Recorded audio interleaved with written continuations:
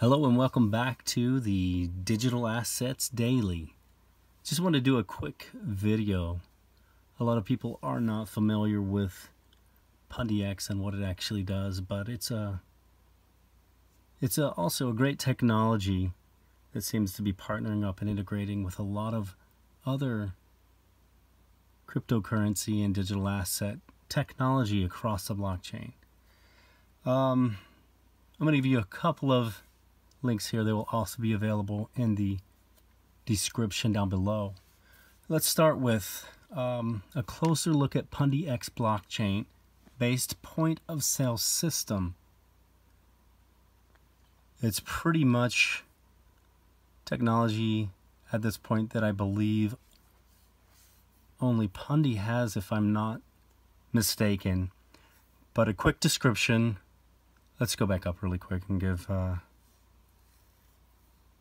the credit back to medium.com.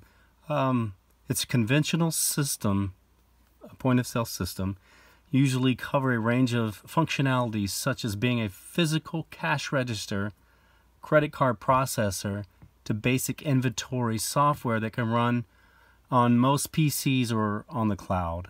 It's a blockchain integrated payment system on top of the regular point-of-sale features, is now capable of accepting and processing cryptocurrencies that may enrich the retail experience for both merchants and consumers.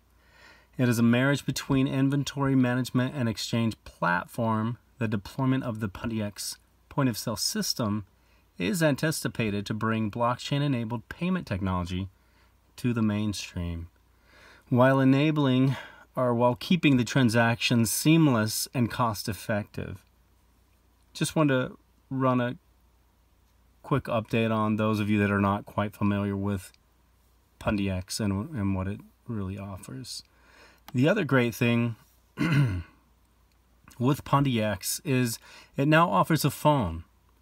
The new phone can switch between blockchain and Android, which is a really amazing system, as we see the blockchain is becoming widely accepted and adopted.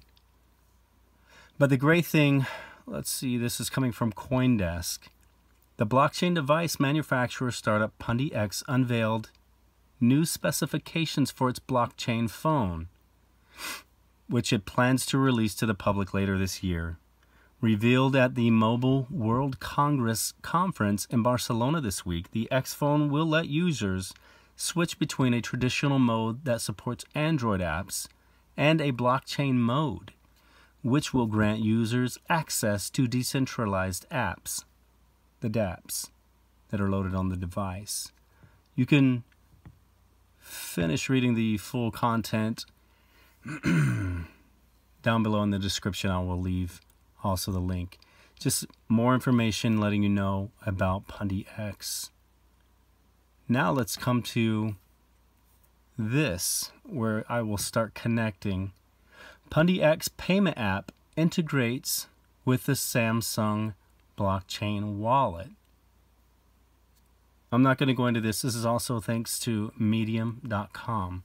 You can read it yourself in the description.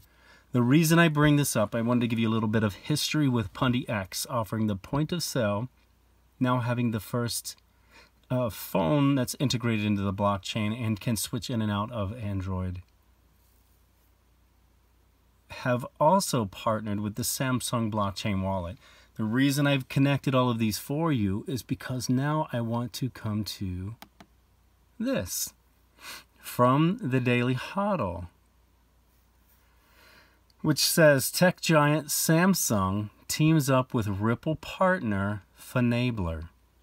Is blockchain or XRP involved?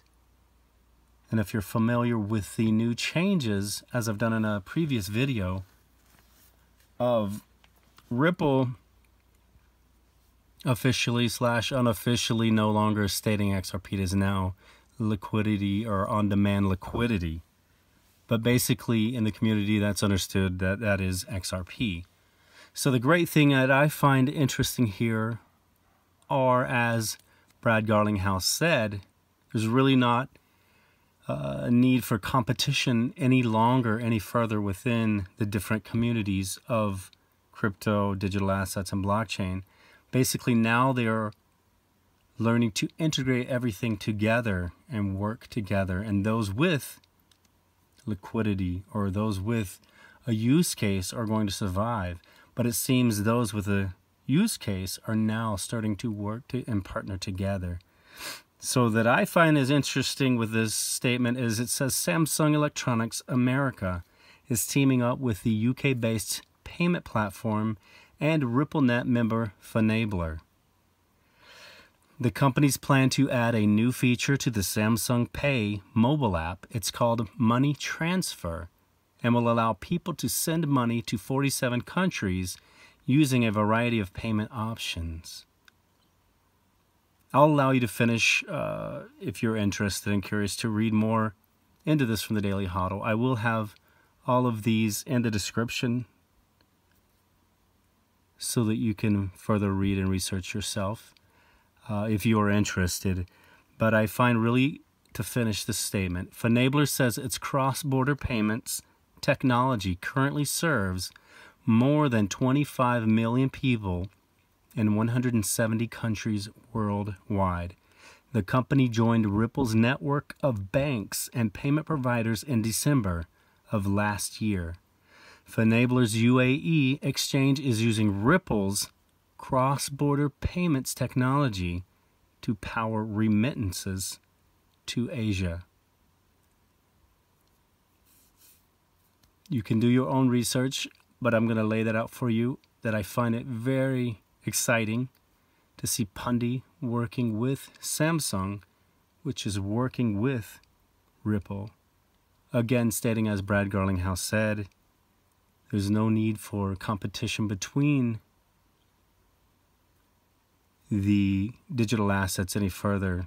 Those with a use case basically will begin working together. Again, this is for entertainment purposes only. This is only my opinion, and I am not a financial advisor.